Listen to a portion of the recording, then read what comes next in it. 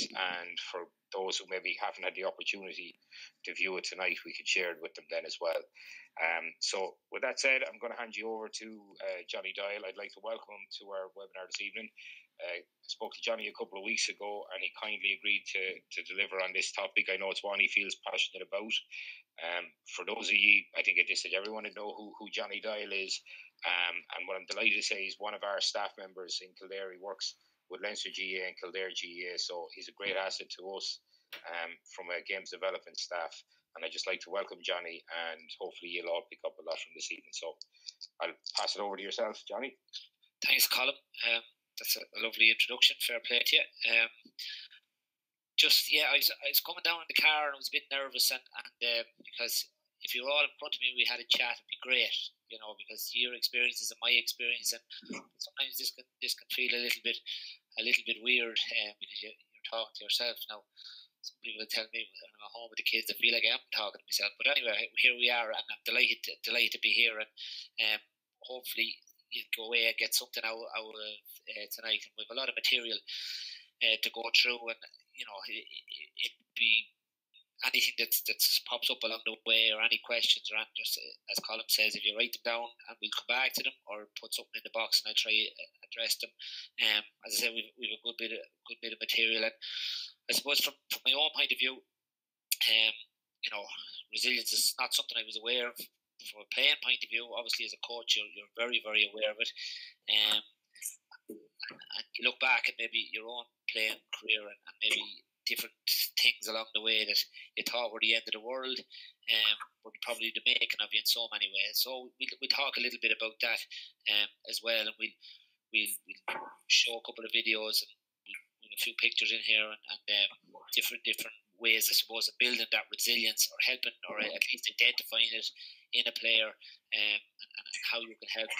Obviously, I'm sure there's coaches, there's parents, and maybe players among you. I don't know, one or two names look familiar, but you're probably trying to get something yourselves out of it. Wherever you fit into that, regardless of whether, as I say, it's a parent, player, or a coach. Hopefully, we get something out of it.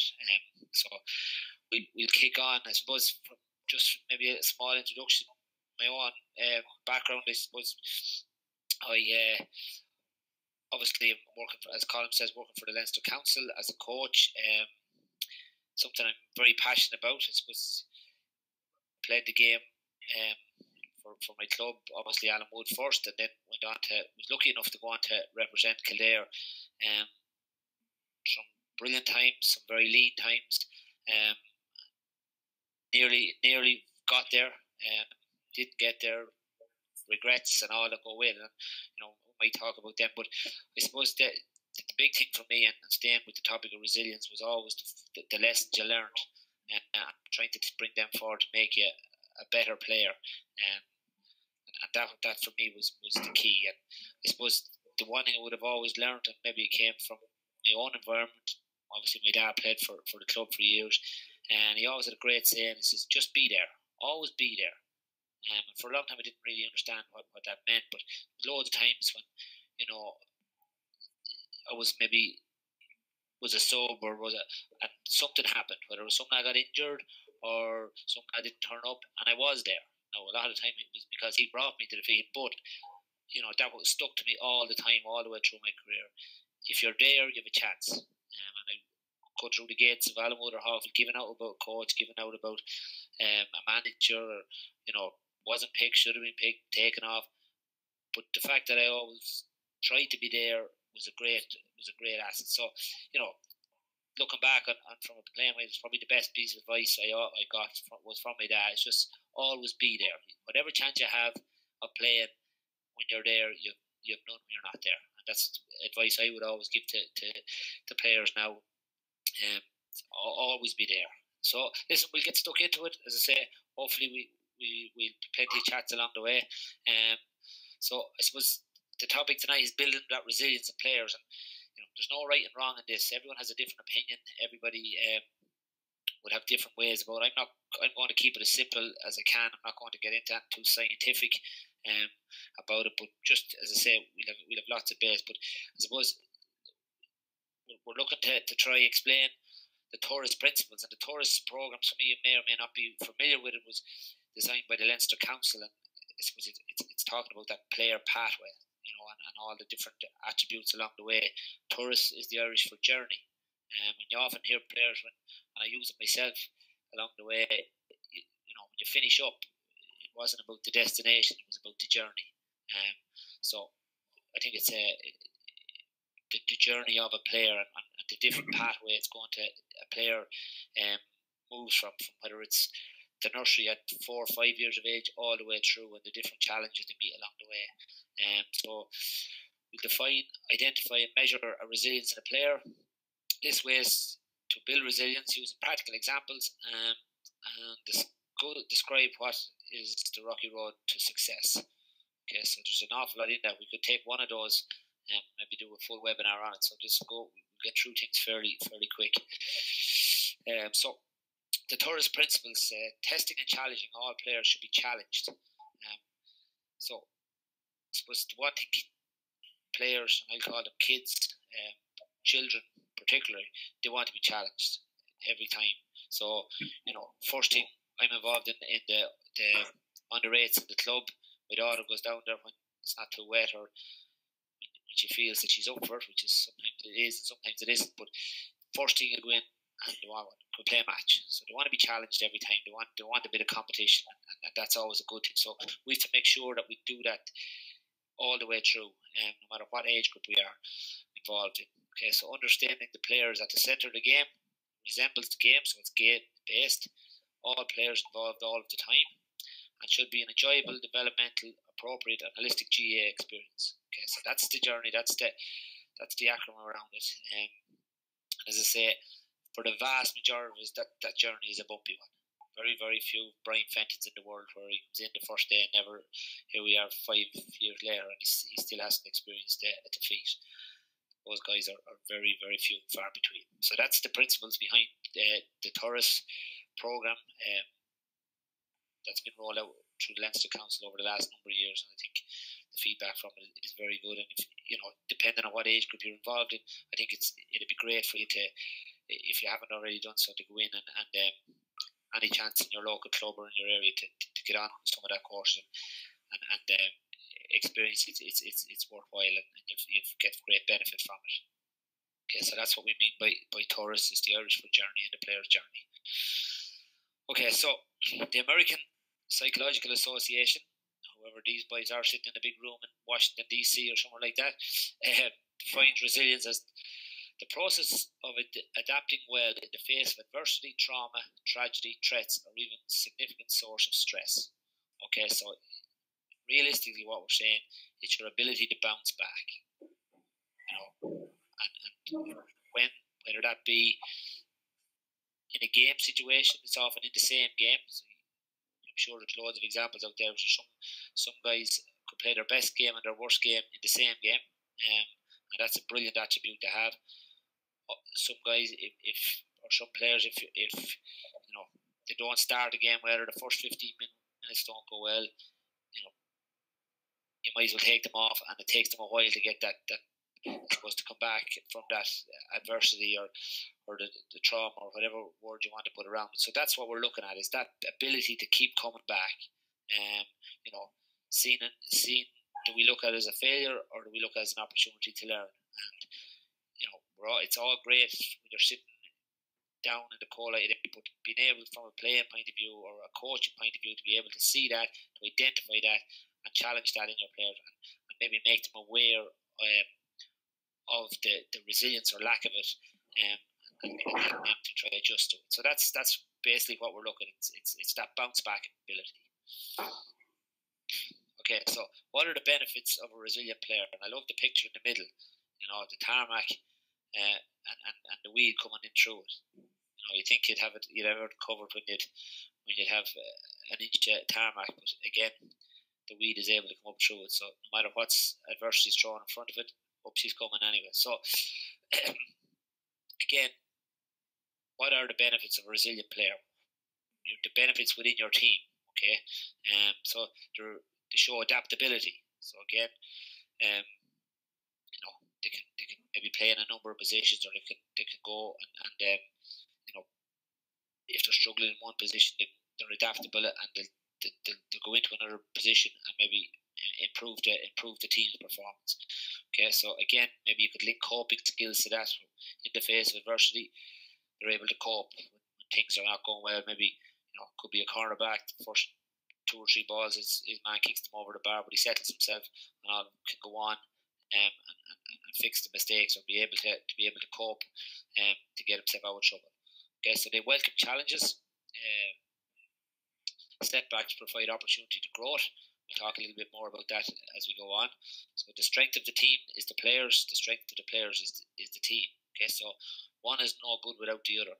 Okay, so the player, how mentally strong, how resilient is he adds to a better team. And that strength of the team obviously adds value to the players. Okay, so finding difficulty is nothing to be ashamed of. So where they create an environment where that flourishes, that's very self-explanatory. Not to be able to hang the head and I'm not coming anymore because I had a bad game, or maybe start blaming all around them. If things are going well or if things are not going well for them, they're not ashamed of it. They'll take the challenge. They'll put themselves in an environment where they learn and they'll grow. And they're able to deal with the tragedies and stresses and be able to kick on from that. So that's the benefits to your team. Everything we talk about as a player is how is it benefit the team. Okay, so we'll strike on. Okay, so I suppose maybe this is a time for the pen and paper. Maybe we might take a minute or so. I'm looking at my clock on. My clock here is going up to quarter past, so we might give you, or exactly quarter past, so we might give you a minute, or maybe just to jot down what do you think a resilient player looks like, or even maybe write down the name of a really resilient player. That might be enough just to what you like in them. What do you see when you think of it? It could be a club player, it could be an inter-county player, it could be a player from a different code.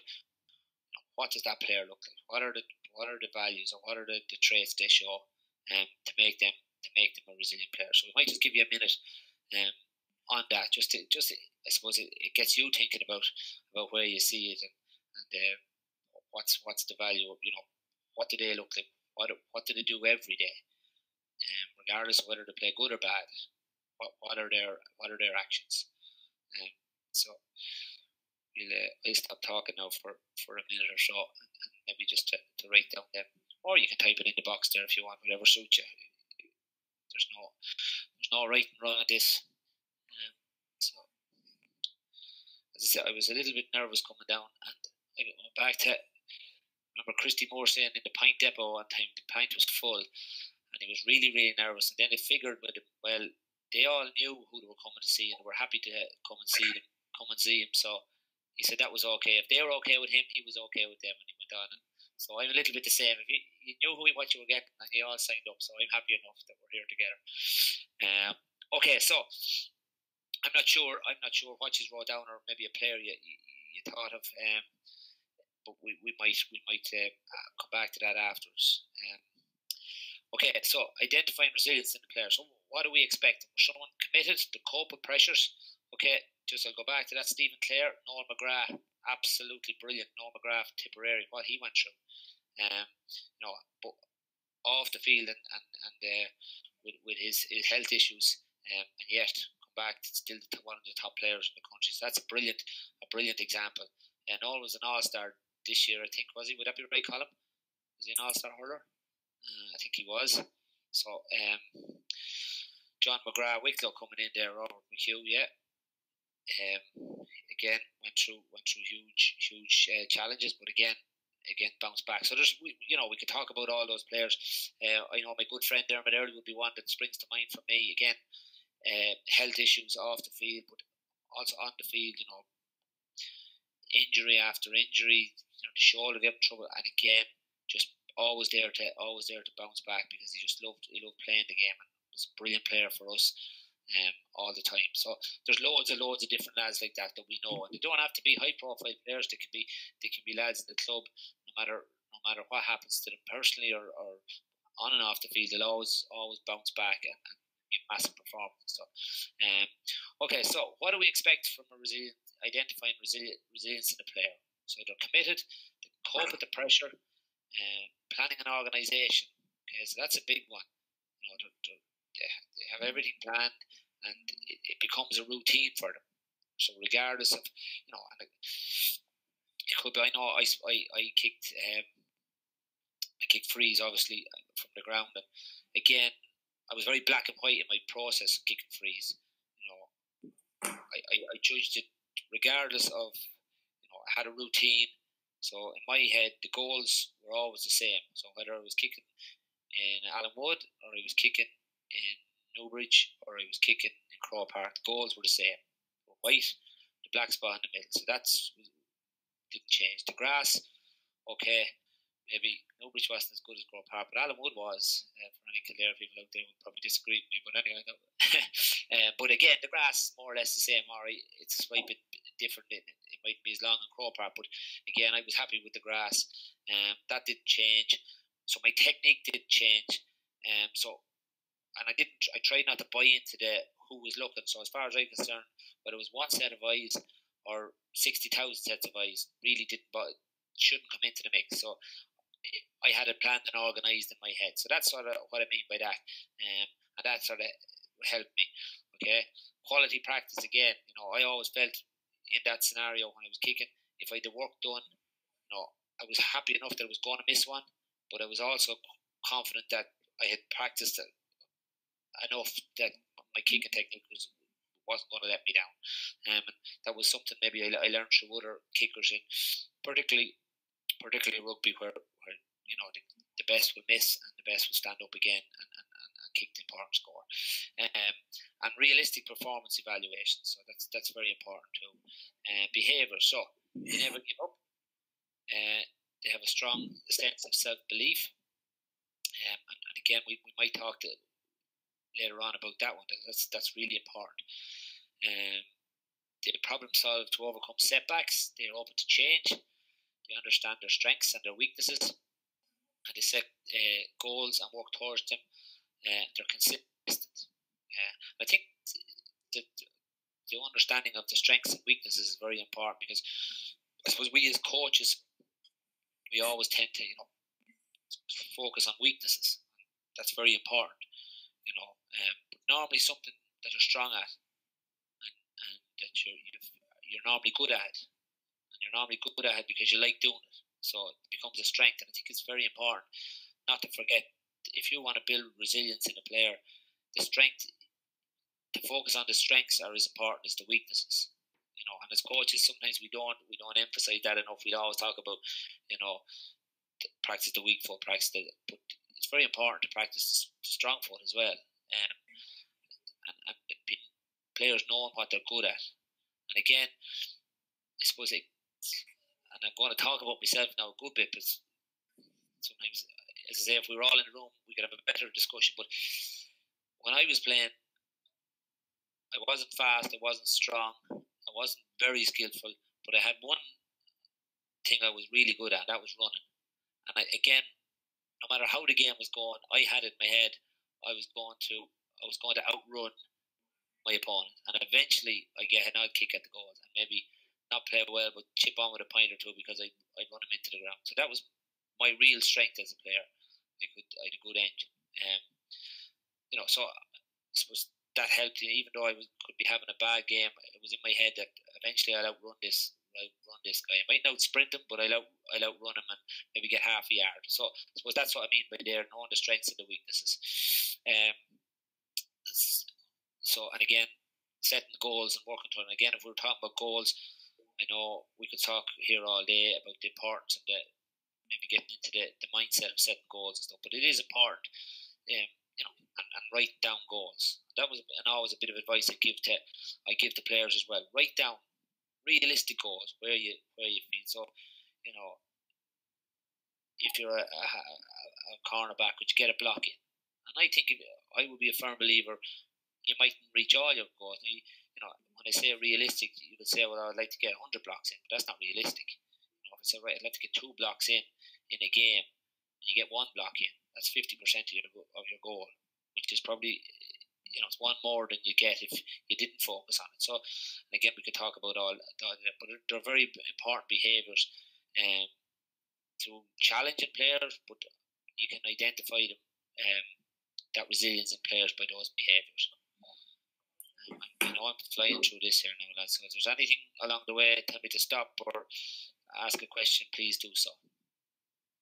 Okay, so measuring resilience in players. Okay, and I put this picture up. Saying nobody needs any introduction to who that man is.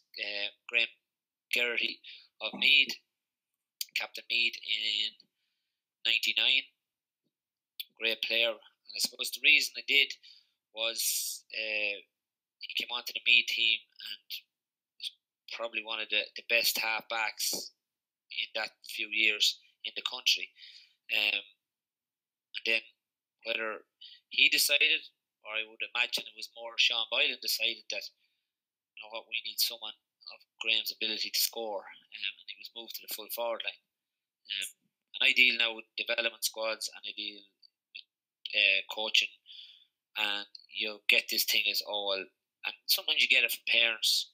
You play Johnny a cornerback, and he's a halfback. You play him a wing forward, and he's a halfback. And my message is to young people, particularly coming into squads, you're footballers. You're here because you're footballers. And I think the attitude of Graham Geraghty epitomised that, rather than saying, well, he's. And I would have parents come up to me and say, well, you're playing him left wing and he can't. He's a right wing forward. And they're, oh my God, a footballer. He's a footballer. The skills of the game seem fit to play anywhere. Now I know maybe you might have the pace for a corner, the burst maybe for a corner forward, or maybe a cornerback is good recovery and pace might be an issue and things like that. But I think a lot of what my theory would be that if you're a cornerback, you have to be able to kick the ball to your man, an opponent, whether it be a 25-yard kick pass. So you have to be an accurate kicker. You have to be able to catch it. The basic skills are the same no matter where you play. And it epitomised me for Graham Geraghty was that, and was able to prosper in both positions. So he would be a person I would always. I played with Graham at interprovincials level, and while he was played on the edge, and he was a born winner. But to see him in operation, when he was in full flight, you'd stand back and admire him. He was a classy player, and sometimes when you're looking at players on the telly, you might look at them and take a dislike at first, But when I was involved, and he was a little bit older than me, but he was always about bringing you into the game and encouraging you. So he was a player that to me showed a massive amount of resilience. So measuring that resilience in a player.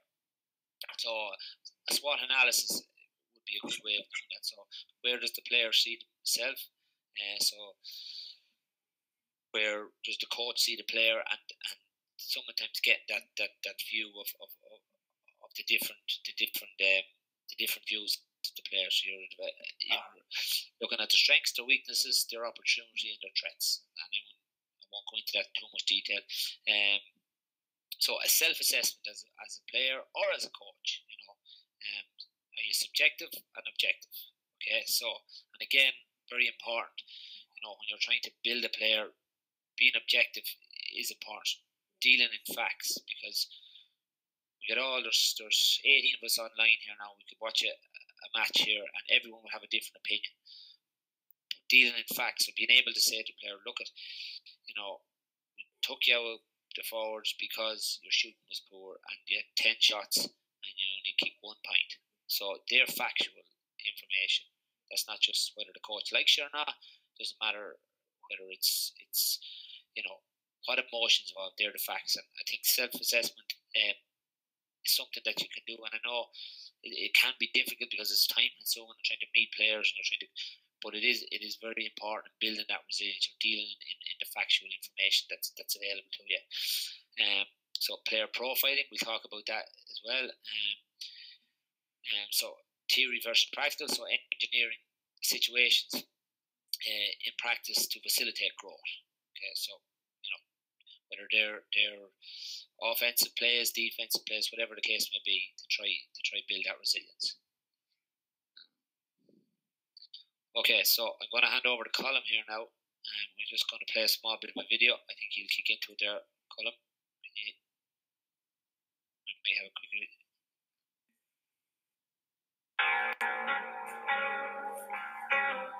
I've missed more than 9,000 shots in my career. I've lost almost 300 games. 26 times I've been trusted to take the game-winning shot and missed. I've failed over and over and over again in my life. And that is why I succeed.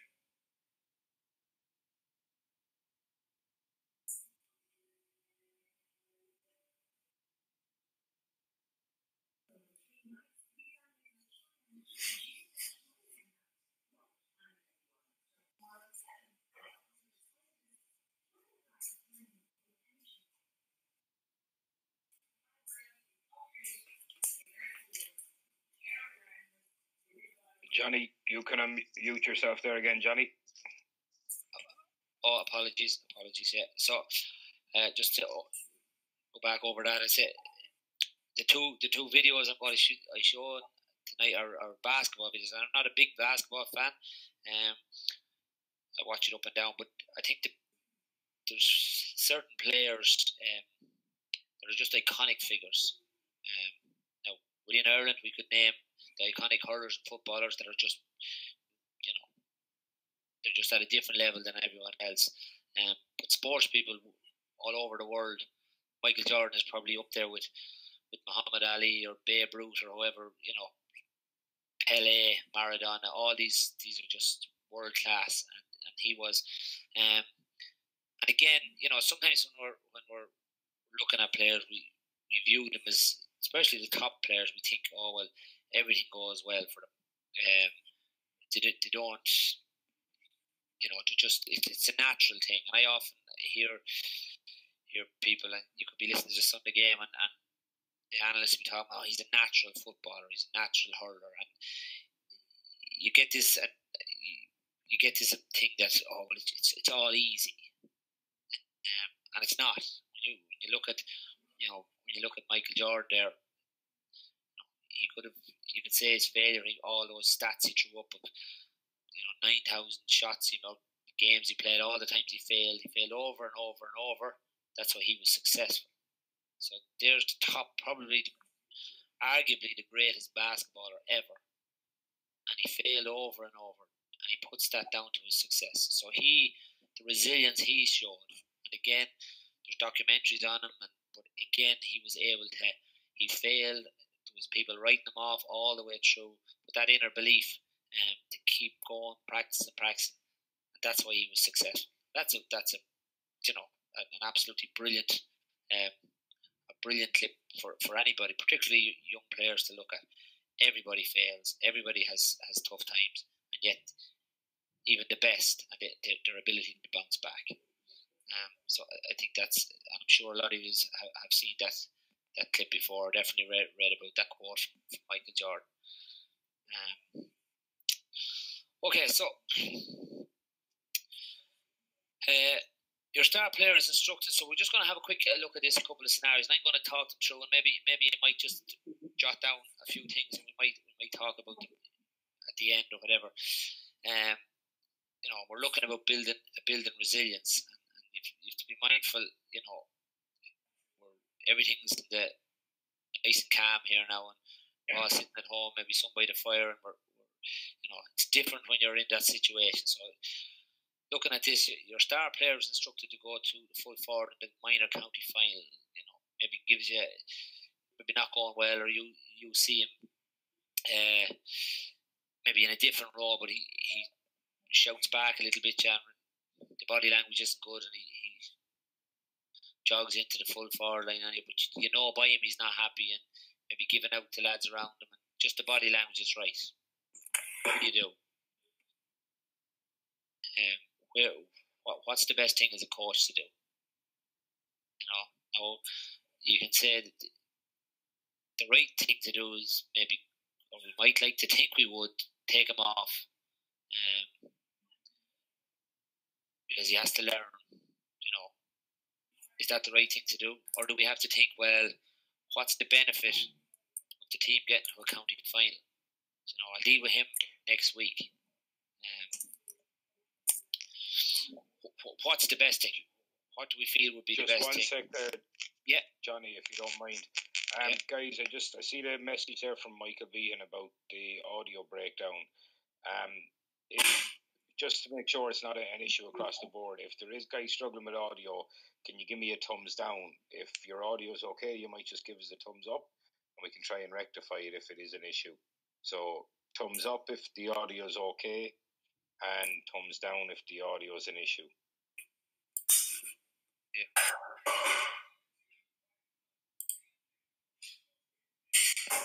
See, Sean Taff is having a problem anyway. Carl Beckler, it seems to be a bit mixed there. Okay.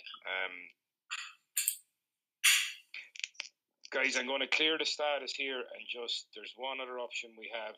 Sorry about this now. Just how are you finding my audio? I'm just going to mute you for a sec, John. If when I'm speaking, I think there's somebody else in the background there with the mic on. Robert, your mic I think might be on. I'm just going to set you to mute as well.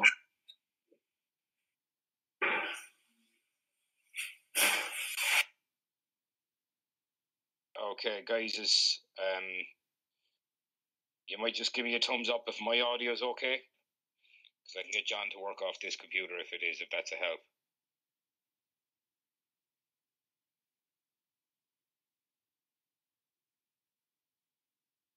Okay, so I think my one is working a little bit better than John's then. Is that it? Would that be a fair? Yeah, okay. I'll pass this computer over to John then, because he's actually sitting in the house with me.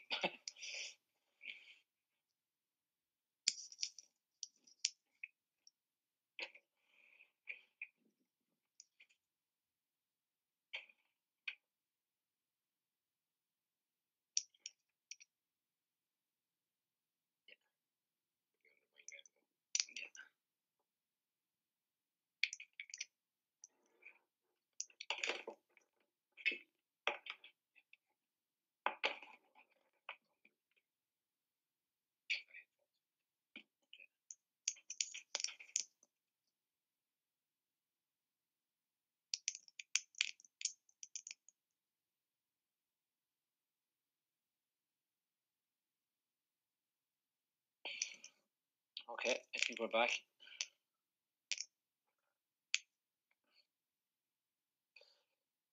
Hopefully. Okay, so I'm just looking at a couple of responses, Robert. Robert McHugh, get a message to him with the importance he is to the team, and the move could get us to a county final, build up a self-esteem. Yeah, brilliant. Stephen, have a discussion with him before the game as to play early challenge game, chat him in a break of play and communicate why he's been sent to full forward. Make him see the bigger picture. Exactly. So, and it's probably the other thing we have to be mindful of is that doesn't just appear at county minor level or at minor level. It's probably there's maybe signs of it all the way through, and you also have to decide that he's going through maybe a developmental stage. Everybody's different. You look back at your own self at that age, and you would be embarrassed by some of the things you're doing. But I think the big thing is to pull him aside, have a chat, and make him see the bigger picture. And if it continues, then you have to make him realise it's the long term. The long term benefit is to develop that aspect of his game, and we've all seen them. And maybe if it's really bad, you might just have to take the slack and say, look, I'm not going to put up with this. There's a place called stop, and we're not going to. So these are things you're going to face. But I think the feedback, talking to him, most people will take it on the chin and you move on. But it's very important that the body language is right, and he can be a massive team player, and his benefit to the team being on, and that even the fact that you feel that he can do a job for you in the full forward line, that no one else is capable of doing. All of a sudden, then he sees in a bigger picture, the bigger picture. So, that's also very important. Colin, I can't flick this. Okay, yeah. So, now, so here's another scenario we sometimes face. So, your star player in under 16 has an attendance record of 25% of training. First round of the champions coming up on Saturday. Okay, so he's not there a lot of the time. What's the best thing to do? Now, again, you have to be careful. Would he be there if he had his own way of getting there? Would he be? Was there communication with parents? All these things have to come into play. So, what is the best thing to do? Do you start him?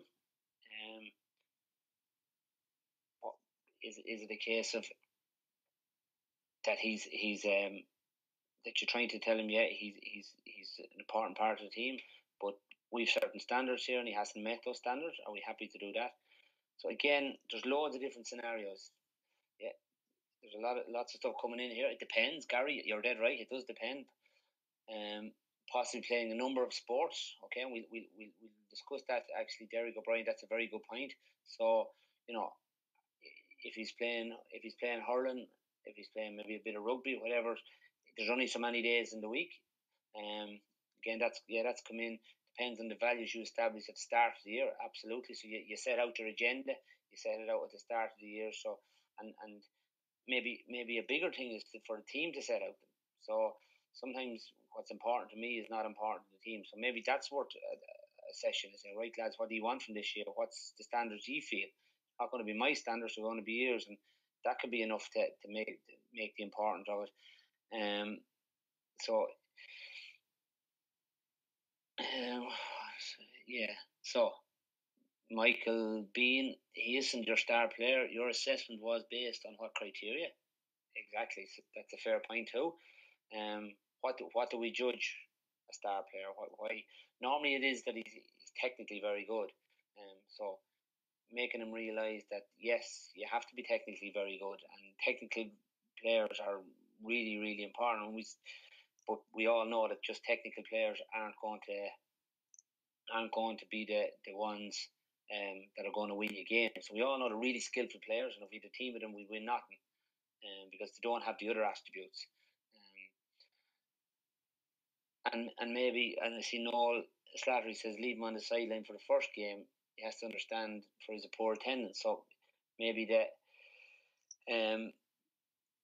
we probably should have spoke to him before it comes to, if it's an issue coming up the championship, maybe us as coaches haven't done their job. But so it's identifying it, it's addressing it, it's making him aware of it, and maybe feedback from him. Where does he see it? Does he see a problem in it? But it does depend on an awful lot of things. But again, it's knowing your players and making them aware of that. Just turning up the training every now and again is not going to be good enough to get him on the team. And it's maybe creating a bit of competition that someone else is going to be there, someone else will get the jersey, and he's going to have to fight for it to get it back, and that builds a bit of resilience. So these are scenarios that we meet every day. So it is important to be aware of them and to talk them out. Okay, and again, we just really quickly go through this. So a player under 14 team, reasonably skillful but is struggling physically, and maybe weakens the team's performance, but long term you feel he has the potential to make a senior player. Again, what do you do? Maybe too small, and I hate this when I talk about people being told they're too small. I was told all my life I was just too small. Not so much small, just too light. So where do you, and as I'm involved with development squads, and you're trying to pick a panel, and we're very lucky in Kildare that you have loads and loads and loads of players, and particularly at 14, even 15, some of them haven't even started growing yet, and you're trying to, where do they sit in? Maybe their physical strength is letting them down, but you feel so. I think it is very important to be aware of it. So we just look at the breed. So Joe McAndrew says, could it impact the rest of the team and cause more problems?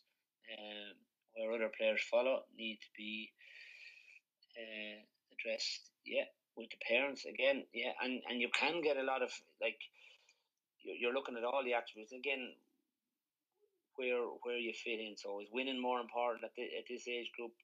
It could benefit the team to win, because we want to get used to winning and get them to taste success, because they mightn't always taste it. But again, if he's holding you back, and then if you're strong enough to believe, no, he's doing all the things right, I'm going to stick it with it, and then you get other parents maybe having a go. What are you doing playing Johnny Doyle? Jesus, sure. He's struggling there. So it's trying to get that balance right. And if you're strong in principle, I suppose the big thing is to be able to say that the reason I'm playing is this, and I'm trying to build that resilience, and maybe build the resilience in the rest of the team to say, well, look, at John doesn't have everything, but how can we play him in? So again, back to one of our original points, the team is only, the players make the team, but the team make the players.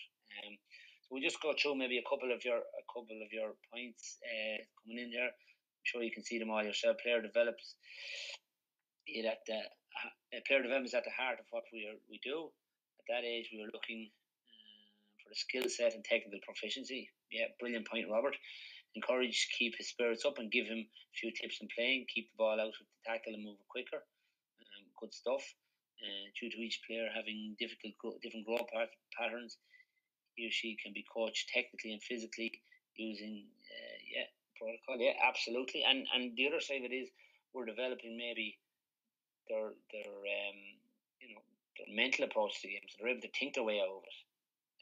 Because they don't have the strength. And we've all seen players where they're big and strong at 14, and then when everyone else catches up, they struggle. So this could be the way this young player is able to build that resilience to get around. Well, I'm not strong enough, so I'm not gonna take him on physically. I'm able to use another aspect. So you're building that resilience, and hopefully, he learns from that. And maybe when he does take a growth spurt, you have a really good player because you've given him the opportunity. And there's no guarantees, so it's very difficult. But again, with the resilience in mind, you're looking to build them. You're looking to build them to see, can you make him a better player, even though it might mean that you're not getting clapped on the back in December when they're all giving out the medals, or the county player comes down to present medals. Unfortunately, our under 14 team didn't have a great year, but you're happy enough that, yeah, we didn't have a great year, but we developed the players. So again, it's just something to be aware of and to build that resilience. Okay, so again, it's summed up, and some of you may have thought, I love showing this bit of a quote from Johan Cruyff. I let all the youth teams play the same way. Like the first team, I always put the emphasis on learning. Sometimes I had the suspicion that youth coaches were more concerned with winning. They cared about their own reputation, which is a big statement. I cared only about the interest of the club. When a player with talent couldn't defend, I put him in the defence so he could learn. But that could cost a point, but I didn't care. I was busy developing the players. And this is one of the top, obviously top player, but a top coach. The reputation, and we hear about egos, and everybody has an ego. Everyone wants to do well. Everybody wants to be told you did well. That's just the way we're programmed. So it's very important. But where does that come into the development of the player? And that's a really powerful. He didn't care about winning. Imagine putting your centre forward back, right back, because you thought he wasn't defending well. And we see these players then at the top level. The really good players, they're strikers, but they'll work like hell to get the ball back.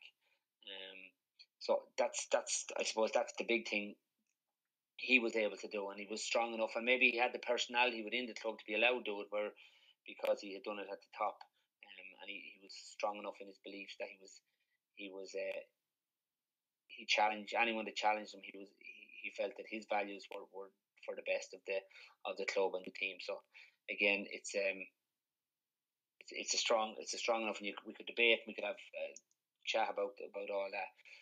Michael, inclusion, I'm just going to read out now, inclusion and participation should come first.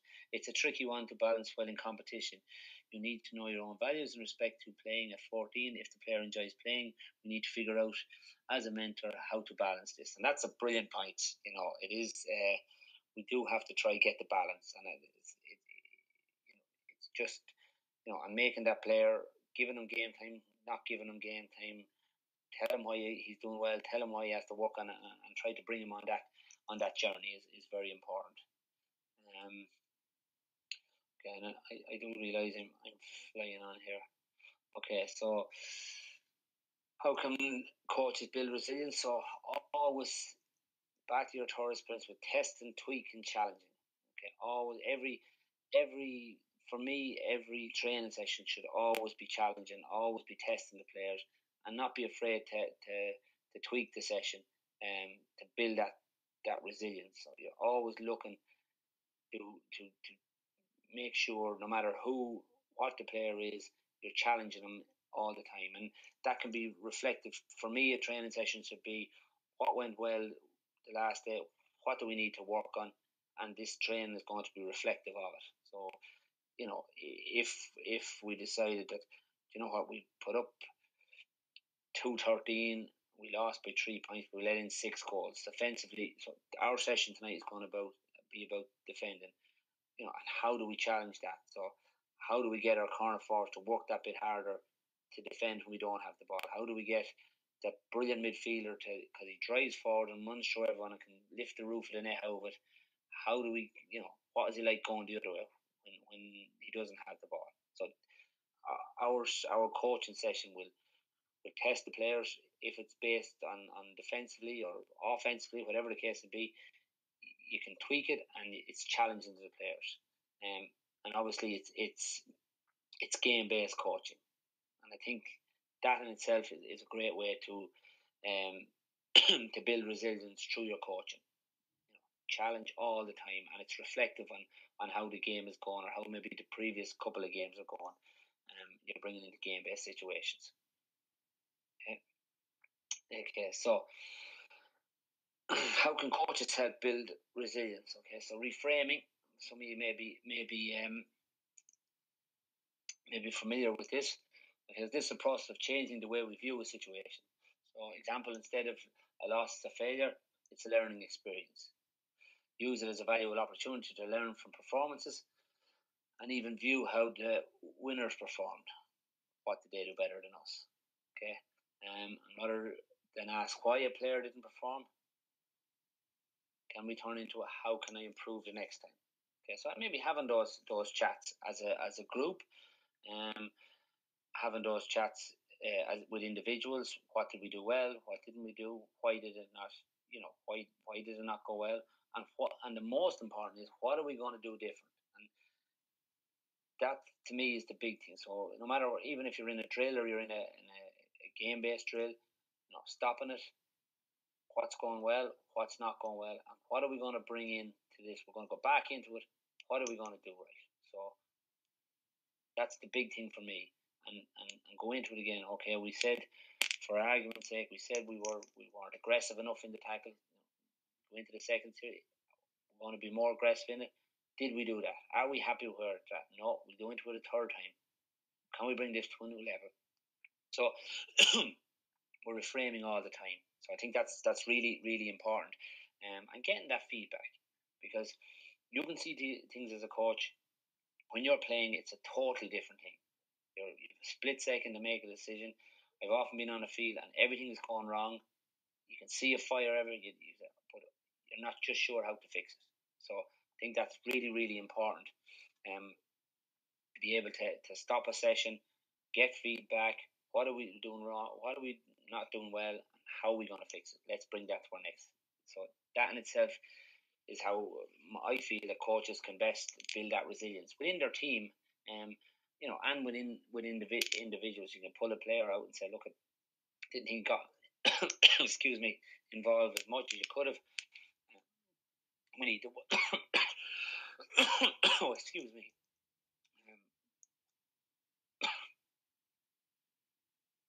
Okay. Taking a breath the wrong way there, lads. Sorry about that. Okay, so how can coaches help build resilience? Okay, so we control the controllables. Realizing that there are things 100% we've control over. These are things we can influence, and there's others we've no control over. Spend your time and energy dealing with the things you have control and influence over. And a couple of examples are the things we can control: our work ethic, body language, being coachable. And I'm sure if we look for, and maybe we should throw it, lads, throw in a couple there yourselves. I know there's 10 or 12 easily things we could. What are we in control of? So maybe over the next 30 seconds or so, start typing in a few things that we feel we are in control of. That'll help that could benefit everybody.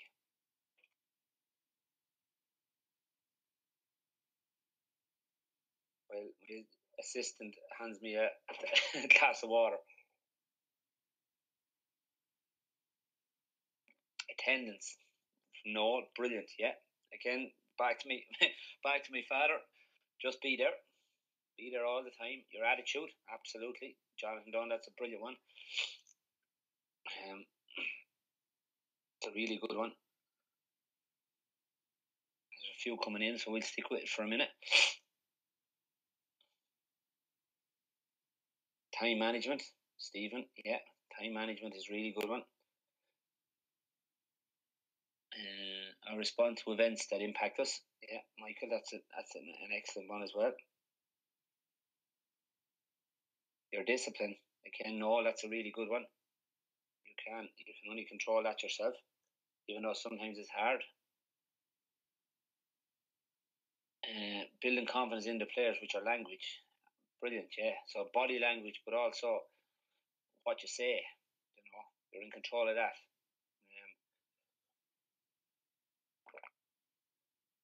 There's one or two still typing. We'll give you another couple of seconds, and coach needs to model the behaviour and what's the players. Coach needs to model the behaviours he wants the players to have. Absolutely brilliant. And again, on that one, Carl mentioned it. I remember reading Alex Ferguson's autobiography, and he took over when he took over Aberdeen. The first couple of matches weren't going well at all, and he also talked about the positive having for him to have a mentor. And his name, a good friend of his, I can't think of his name, said to him, "I don't see Alex Ferguson in that team." And basically what he meant was, I don't see all the values that you think in your team. And that, I think, that's what you mean by that is the coach needs to model the behaviours he wants in the team. So if you want a team to be disciplined, you can't be shouting at officials or the opposition or maybe the opposition management or abusing players. And that's really, really important. Okay, and we'll finish on Rory's session planning and control of sessions. Again, totally in your control. Okay, so we get the idea of the things we control, and we should really, really concentrate on them. There's other things we can influence, the referee, teammates, and the opposition. So again, a lot of that is down to, we're all human. Abusing referees. I've refereed one match in my life, and I think that'll be it as far as refereeing goes. But the lads giving me abuse, they were going to work harder for it. That's a natural thing, you're going to work harder for your frees. Again, your teammates, so positive language, encouragement. You can get so much better out of your teammates if you're positive towards them, and the opposition. So again, maybe not being abusive to the opposition, all that sort of stuff. You can influence in what you get back. Okay, and then you've no control whether supporters, skill of a teammate, and that's something we can get bogged down on as coaches and players.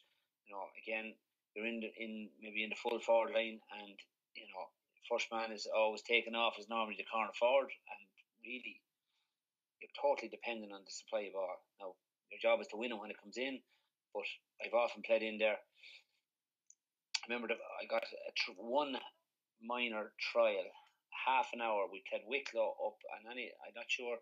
I'd say one or two names I recognise. Now, it mightn't be the person I think they are, but they would know the backfield in Clane. It's a small bit of a hill, and it's always mucky. And we played Wicklow in a minor trial. And of course, I was a sub for the first half, and a bit of a wind was blowing down the hill. At half time, I was told to come on, corner forward, and I did not feel the ball once. Never got as much of a touch at it. And I was told thanks, but no thanks. So, nothing I could do. The ball never came in. Wicklow just ran out by us. It was a strong wind. We were playing up the hill against the wind, and that was my county minor career. Half match in the backfield and playing. So, I could go home and beat the crap out of myself, saying you're not this, you're not that. But what could I do? Wasn't. I couldn't control anything in that situation. So again, you control the controllables. Okay, so modelling resilient behaviour. Okay, so a player who is successful is used as a model for your other players to learn from. Okay, and we talked about that, and we gave some great examples. And I used Graham Geraghty. There was a few different players came up. So normally, using that player, why do you like that player? And using them as examples. Modelling is about replicating through patterns, actions, emotions of successful players. So how do they behave, their body language, their work ethic, all those things are massively important. And, that can help to build resilience in the players. You make them aware of that, So even asking them why they like one player, or maybe send them home and say, look, I want you to look at, look at a player that's playing at the top of his game in the position he's playing. I'm going to ask one or two of you next week, who did you pick and why did you pick them? Okay, and maybe teasing it out then, well, I'm playing a half back, and Jack McCaffrey is my favourite player. Why is he? And then maybe the important things that maybe he didn't identify. Obviously, he's very fast and he'll get scores, and but maybe teasing it out a little bit. Well, he came back from a bad injury. He worked really hard, and all those things that made him good. And I suppose it's a bit like the Michael Jordan. All these top players that are supposedly natural players, while they might find some aspects of the game a little bit easier, it comes down to that building resilience along the way. Okay, so that's a really good way of from a coaching point of view, to try build that resilience in the modelling of the behaviours. Okay. Oh, wrong. Okay, so resilient players attribute their success to those elements that can control or influence. That's self-explanatory.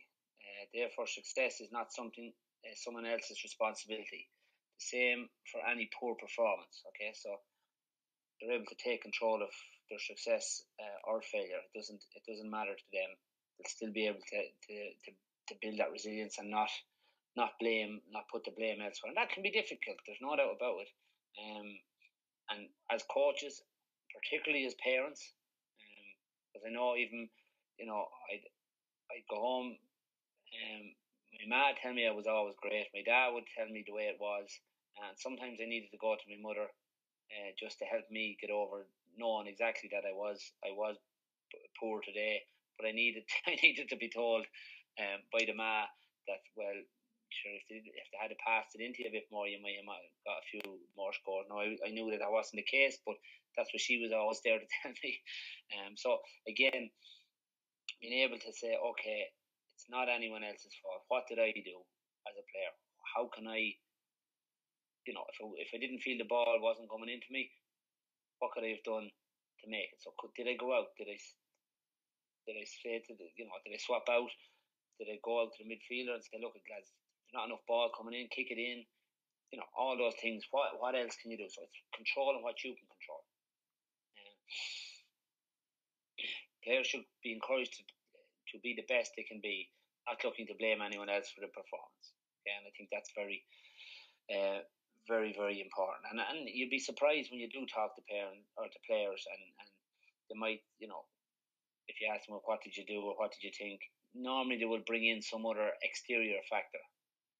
And we all do it because that's just the way we're wired. We like to be able to put the blame. Yeah, no, I understand it wasn't great, but I was open for a pass, and maybe if I got that pass, I might have got a score. Maybe that would have settled me, and that might be true. But when we talk as coaches, always come back to what could you have done better? What are you going to do in the future? What did you learn?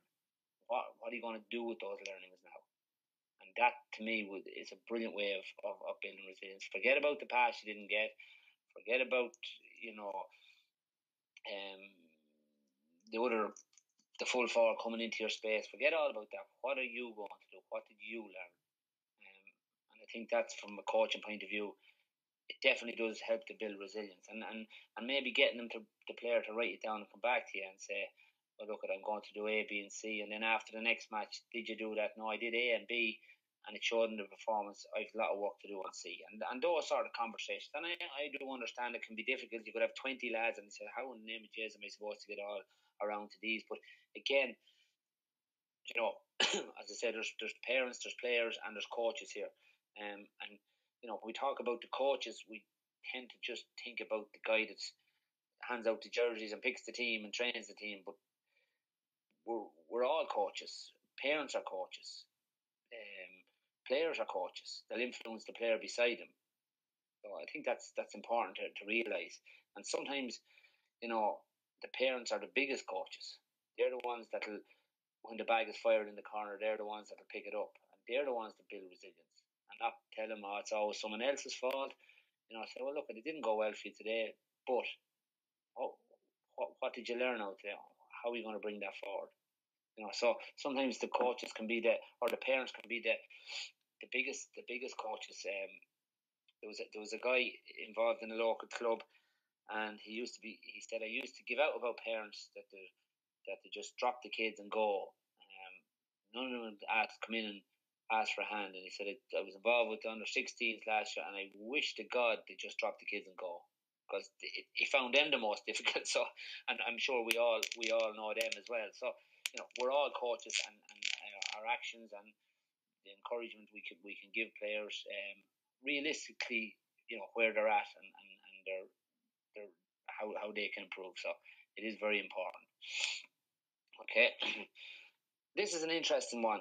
Okay, so highly developed technical skills. When we talk about technical skills, we're talking about the skills of the games. Okay, so players who are exceptionally technically and physically competent are usually more resilient to setbacks in their performance. So when a player has experienced a poor performance, those who have high skill levels recreate a significant result. A successful result is not about reinventing the whole process. Okay, so, and I think we can all relate to that. So again, you're technical, it makes you rebound faster. I suppose it's to do with self-belief, and the example at the bottom, I know that's very text heavy, is Dean Rock in the 2017 All-Ireland final. He missed a free in the first half that if you gave him 20 balls, he kicked 20 of them over the bar. You'd be putting your house on him, and he missed it.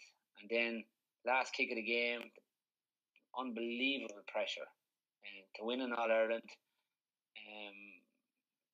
Lee Keegan firing GPSs at him and sails over the black spot. So, how do you relate one to the other?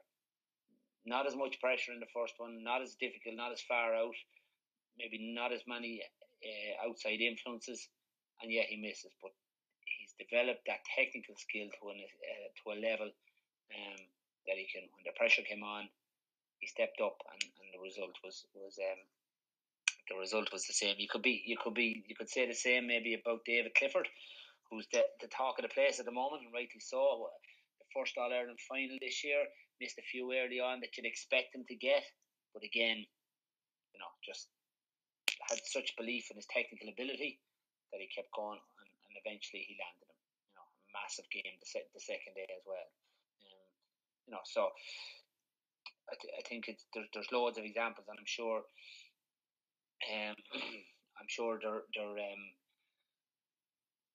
there's loads more of different examples. Joe, you have a question. McAndrew, are technically skillful players more confident in general? Yeah, I think they probably are. I suppose there's always a fine line between confidence and arrogance. Confidence is, to me, for me anyway, and again go back to my own. For me, confidence was when I had the work done and when I was fit. They were the two things I always felt confident. When I had the hours put in, particularly when I was kicking frees, if I felt I had the work done, you knew by the ball striking your foot, you knew by the feel of it was going over the bar.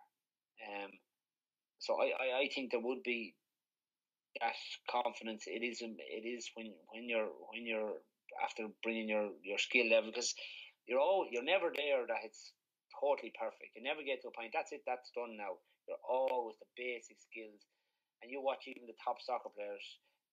It's just basic stuff to do really well. If Sky Sports come in and they're maybe Liverpool are warming up before a match, and it's all just little touches, little skill, the basics that they do very well, but they're always doing them, and they have confidence in it. So I think technically, when your skill is at a level, it does bring about confidence. It's not going to get you over the line. If arrogance slips into that, I think you can be in a small bit of trouble. But in general, I think it's very important that you bring your technical skills to a level that it generates confidence. Robert, all about belief and trust.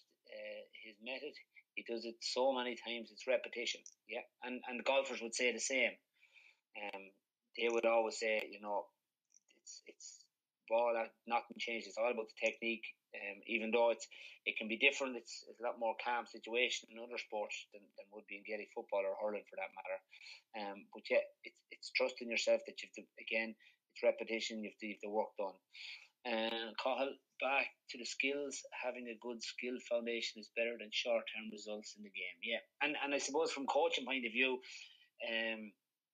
you've got to create an environment, because I'd be a believer that coming out to the field 2 nights a week, you're not going to get the skill level up to the level that it would be really where you're really really competent. And nowadays, whether we like it or not, we don't. There's so many other things for people to do. There's games, there's other sports. How many times and we do it at a young age, so I'm sure there's loads of people here that would say that he never leaves the ball out of his hand, never. And that goes great till 14, 15, he's always out practicing, and then he doesn't maybe practice as much because he's a bit of homework to do tonight now, and then he's other things, distractions come in, so you don't get to work as much work to keep at your technical skills, and then there's so much other stuff on. There's so many games now that you're going from one game to the next game, and you could have 3 or 4 games in the 1 week. Where are you supposed to get time to practice? So, but it is always the technical skills. I think it definitely help develop that resilience. Gary, a lot of inter-county teams nowadays have the benefit of working with sports psychologists and performance experts. This is a big advantage. What are your thoughts on this? Yeah, it is an advantage. Goal setting is a massive thing. Visualization is a massive thing. And I was old school a little bit. I was sort of maybe only coming into play when I was getting towards the end. But the visualization was a big thing. I remember the Irish rugby team were down in Carton House as they used to be, and Kieran McGeeney organised that. I went out with a session with O'Gara and Sexton. They were doing a kicking session, so it was organised that I went out with a bag of balls, and they were kicking O'Neill's balls, and it was amazing the way to see what they like. I would say I go out and I kick 100 balls, and O'Gara thought this was off the 100 balls. Shit, your leg would fall off you. He would have went out and he would have maybe only kicked, his kicking session would be 20 balls, but I'd be firing one wouldn't be gone over the bar. I'd be setting up another one where he was he was could leave 2 minutes before, was all routine. But the big thing that I got from him was his visualization. And he'd have in his head when he looked at the goals was, or when he looked at the post, was he could see a pink circle. Where he got pink from, I don't know, but a pink circle. That's what he could see, and he focused on that point every time, and he over in his head. And that was the first sort of sports psychology. Really, I could see it on a very real level. To the extent that he was going through. So it is a help. There's no doubt about it. But I suppose again, you could use it and say, well, I don't get the opportunity to do that. Again, it's controlling the controllables. But I know a lot of players at the highest level would say it does help them, and some buy into it big time, and others would dip into it. If you look at sports psychology, and I was on a podcast with Colin Parks, and he just laughed at me when I gave him that. But a sports psychologist would reckon that 80% of a peak top performance comes what goes on in your head, and 20 is physical. So whether you agree or disagree with that stat, I don't know. But we spend so much time on that below the neck. So your physical fitness, your skills, to try to get that top performance. How much time do we spend on the psychological? Probably not as much. But there you go. We could talk about that for a long time. I'm conscious of the time here as well, Colin. We're gone. We're now gone way over. But anyway, we're a little bit over. But I think lads will be happy enough. I think you've a couple bit more to go on it. So I'd say continue work away. Yeah, Johnny. Yeah. Okay. Well, sure. Look at. I won't get offended if anyone logs out. We'll put it that way. Okay, we might. Okay, I might just read over this. Okay, so this is something. Question came up for me before about underage teams doing really well, winning all underage titles is never a problem, and then struggling to bring that to adult level. Is there anything in hindsight would do differently? I suppose teams that are winning all the time, because we always focus on the losing. If teams can win, how do we develop that? How do we challenge them enough? And we all want to go out to win. I've never been in a dressing room where a manager said, "Look, we're working on our resilience today now, lads. So if we don't win, there's no problem." So and maybe just have a good group. But if winning becomes just the norm, do we struggle when it's later on? So it's a tough one. It's a tough one to get right. Yeah, go back to Cruyff, Cahill. You're dead right. Play them out of position to challenge them more, and that can be a really beneficial thing. You might get it mightn't go down well with everyone, but again, you're thinking of the bigger picture, and being able to do that and to bring these group on to hand them. To me, success within coaching is getting your under 14s. If you have a panel of 24, even 24 to the under 15 manager, and making sure that they're still there, they're still enjoying it, and they're still trying to learn and improve. So try and keep them grounded. Overconfidence is worse than underconfidence, which is a very relevant point. And again, no problem with confidence, but sometimes confidence can sometimes confidence can spill into arrogance, and that's where you can be in trouble. Rotate the players and give them time. Give time to the weaker players. Think of the little Johnny. Yeah, absolutely. Poor little Johnny gets an awful time, but yeah, absolutely rotate. Look at the challenges you're getting. Can you do without some of your bigger player or your stronger players of that age group? Will they how will they react if you leave them on the line? Things like that. So there's loads of discussion around that. Okay, so again, successful teams, player rotation, stronger opposition, things we talk about, challenge certain players in different age groups, taking players out of comfort zone, looking to challenge them all the time. And for teams that are struggling, building that dealing with the failure end of it, so you're setting realistic goals, making it fun, selective in your challenge, continue to develop monitor attitudes, and identify improvements and share them with players. Okay, so John, I'm conscious I don't want to skip over anyone, so I'm firing across the messages. Jonathan, huge drop off rate from finishing underage and moving to adults. Sometimes only the best get a chance. Need to be a plan to keep developing these players. Yeah, and that can be really challenging, particularly in bigger clubs. I know, I would look at players that maybe were in our club when we were younger, and I often remember trying to get minor teams out, and you'd be knocking on lads' doors on a Sunday morning, but you were let anyone that showed any bit of promise, you pulled them back. You didn't let them go.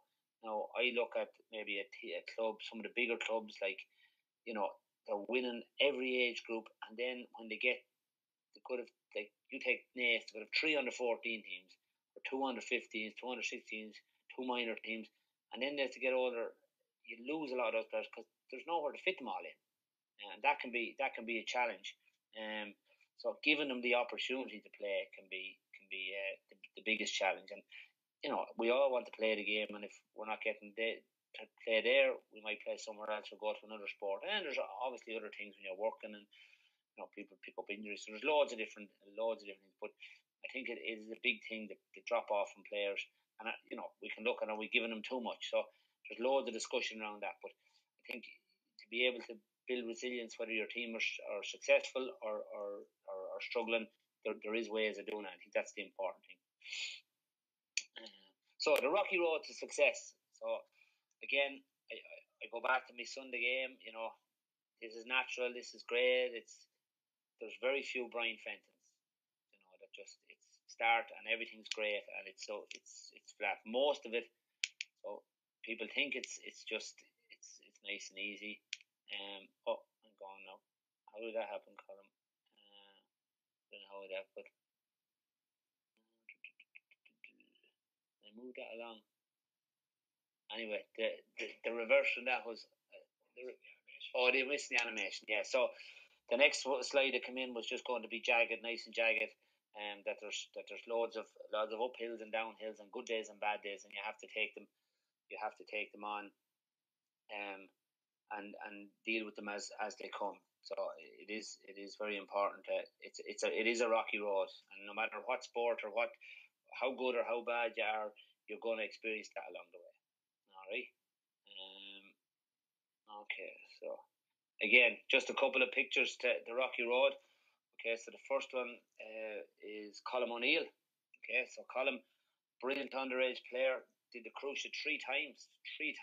Doing it once would finish a lot of players, but again had the ability to bounce back, belief in himself, wanted to play at the highest level, wanted to be the best he could be, wanted to represent his family, his club, his county. So he showed massive resilience. Again, Henry Shefflin, there's a famous picture of a team in Kieran's College, where one of these subs is the game's most decorated player, was struggling to make it all the way along. I think he might have got a little bit of playing at Kilkenny minor, but very little. And look what he turned out to be. Loads of resilience, loads of challenges, loads of picking up the bag from the parents and saying, come on, life is tough, hurling is tough, let's go again. And he built that, and we think, how did he get, if you look at him, you think, how sure he never struggled, so he met the struggles. And then Roy Keane, a very divisive character, is one I like just purely for his resilience. Imagine he wrote the clubs looking for them to give him a chance. It was on the dole in Cork, and look what he became. Everywhere he turned, no, you're too small, you're not good enough, you're feisty, you're too aggressive, and maybe that's still a downfall for him. But again, he wasn't taking no for an answer. Massive resilience, and these are the stars of the game. And again, there's loads of them in your club. loads of them in every parish in the country, and they don't have to be the ones that we're looking at on telly. But these are just a few of the lads that I threw up there that show that resilience. And the next one is our video. Okay, so our next man is Stephen Curry. Okay, we'll throw on the video and we might just talk a little bit about him. Just bear with us now. So we've 2 minutes.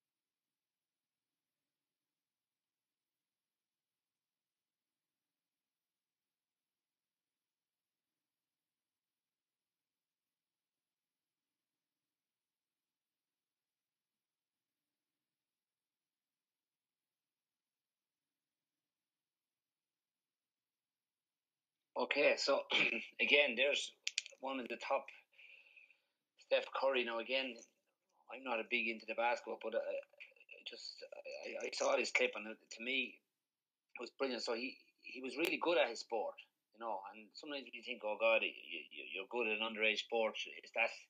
Is it nearly a negative? But he realised he was good at it, but used other sports to build that resilience because he felt that he wasn't going to get challenged enough because he was good at basketball, and was given the opportunity by his parents to do that. Now, the only reason he, as he says himself, he didn't maybe continue was scheduling. So he had to decide, and the longer you go on, and obviously you want to get to the top of your game. It's very hard to do everything. Some lads can do a couple of sports at a different time of the year, but so he used that to build that resilience. And as I say, he became they reckon he is the greatest shooter the game has ever seen. And that's some compliment to a basketballer. He's the greatest. No, I don't think anyone has any more 3-pointers than him, but built resilience, obviously identified, obviously was given an opportunity, but built resilience outside of the game that came easy to him. And you can say that maybe being able to do that he was very mature to be able to do that. So again, a superstar of the game. If you listen to him, it's natural. It was like cosmic dust descended on him, and he just was good at basketball. It wasn't. It doesn't work that way. No different than it didn't land on David Clifford's door, or it didn't, just didn't happen for Henry Shefflin or Roy Keane. So we built that resilience along the way. Okay, so I suppose we were emphasize appropriate development, not early success. Okay, so we're looking at development all the time. So build a strong base through deliberate preparation. So again, different scenarios, challenging players all the time, taking them out of their comfort zone, and always emphasizing the fundamental skills, the technical skills of the game, robust, make players robust both physically and mentally, and the adaptable players are adaptable. So challenges narrow skill base. These are the things that are going to challenge the resilience, narrow sports specific progress, and a win at all cost culture. Develop before success. I think they are some of the messages that really hit home as we went through the slides. So there's a lot of stuff in that, but I think that's the big thing for you as coaches, for you as parents, and for you maybe as players. You're always going to be challenged. Find that challenge yourself, and if I could just tell people or tell coaches or tell particularly players, is be there, whatever chance. And I see it every day. I didn't get the chance. He doesn't like me. I didn't get the opportunity. I'm a firm believer. If you knock on that door often enough, it will open. And I know, again, from my own point of view, I played 2 matches under 21 for Clare. That was all I played in. I was always told too small, too light, and not fast enough. And I'm not saying I read a book on resilience, but I always had it that I always took my dad's advice was that be there. And if I'm really honest, I just loved playing football, and that probably was the one thing I always was easier to turn up. And I was, whether that was playing second team for Allenwood, whether it was playing under 16B, even in school I played under 14B, under 16B. I just loved playing the game. That was probably helped me build resilience along the way. So no matter when I was told no, I turn up because I love being there and I love kicking the ball around. And I think that to me is the one thing you can always say to players: just be there. It won't always go the way you want it, but always be there, and always give it your best when you are there. The other thing, and I leave you with this one, and we might have a couple of questions. And I know I'm going way over time. I normally talk too much, and anyone that knows me would probably say the same. But it's something I'd sent this. I'd done up the clips, but I should have put it up at the end. But it's something I came across today. Actually, one of the guys that works with me said it to me, and it's very, very good. And you can take what you want from it. And I'm not sure who said it or where it came from, but it's just a quote: "The same boiling water that softens the potato hardens the egg. It's about what you're made of, not the circumstances." And that's a fair. As I say, you can take what you want out of that, but it takes the same water that hardens or that softens the potato hardens the egg. So there you go. Listen, from my point of view, I'd say if there's any questions, you can throw them up. Thanks very much for listening to me. It was a new experience for me. Colin said the time was going to fly by, and it did. I hope you got something out of it. It's a wet, windy night outside, and it probably beats looking at Coronation Street or maybe the kids of the telly taking over. So I was delighted to be here, and I say I hope he's got something out of it. And I say any questions, throw them up there, and if not, just thanks for being part of it. Johnny, thank you very much for that. I see there is a couple of lads typing, so we might have a question or two in a minute. But if just while that is happening, I just want to take this time to thank Johnny for his very enlightening discussion this evening. Like anything we'd asked Johnny to do, he put some amount of time and effort and thought into it, and you could see that from the content that he provided. I hope everybody took something from it. I suppose it's with things like this, it's a constant thing about challenging our thought process and look at maybe our own behaviours, etc. So once again, Johnny, thank you very much for your contribution. I think looking at the lads' messages there, it's more thanks than questions. So I think we might leave it for tonight. If there is any questions, add you my email there. You can send it across to us, and no doubt Johnny will come back to you. So finally, I just want to thank you guys for logging in. Again, as Johnny said, Monday night, but you've given your time and you're engaging with us, which is great. We've one final webinar coming up next month, which is Emmett Egan. I know I just see one or two lads who was with us at the weekend. So Emmett Egan is going to be doing one on physical preparation, sort of pre-season, which will be more for adult, etc. So sort of 18, 19, 20, 21 to up. So that'll be on in the middle of December. Again, I'll communicate with each of you about it, and I'll send that out. I see there was a question there about slides. Yeah, we'll circulate the slides, and we'll also have the video of it. Just takes us a bit of time to download it, process it, etc. So we'll share the video with everyone if you're looking to review some of the stuff that Johnny went through. So with that said, lads, I just want to thank each and every one of you, and hopefully we'll be talking again soon. And finally, Johnny, thank you very much for your time. No bother. Thanks a lot, lads. Thank you. That's a pleasure. Thanks, lads.